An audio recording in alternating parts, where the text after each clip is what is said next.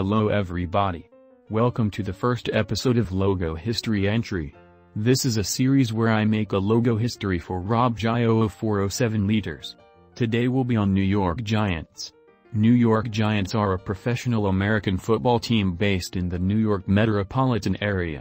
1946 to 1959, there is an orange oval with a giant football playing on New York, and above him, there are the words New York Football and Giants all in white text. 1950 to 1955, there is a red circle on white outline, and on it, there are the words New York Football and Giants in white text, and under that, there is a giant football player in a white outfit lying on New York, and on the New York, there is the number 1950 in white text. 1956 to 1960, there is a blue giant football player playing in a blue stadium.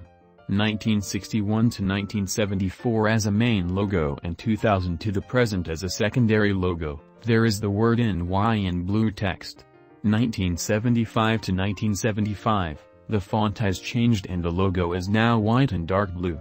1976 to 1999 as a main logo, and 2000 to the present as a secondary logo, there is the word Giants in blue text with a blue underline. 2000 to the present, here we have the 1961 logo except with a red outline.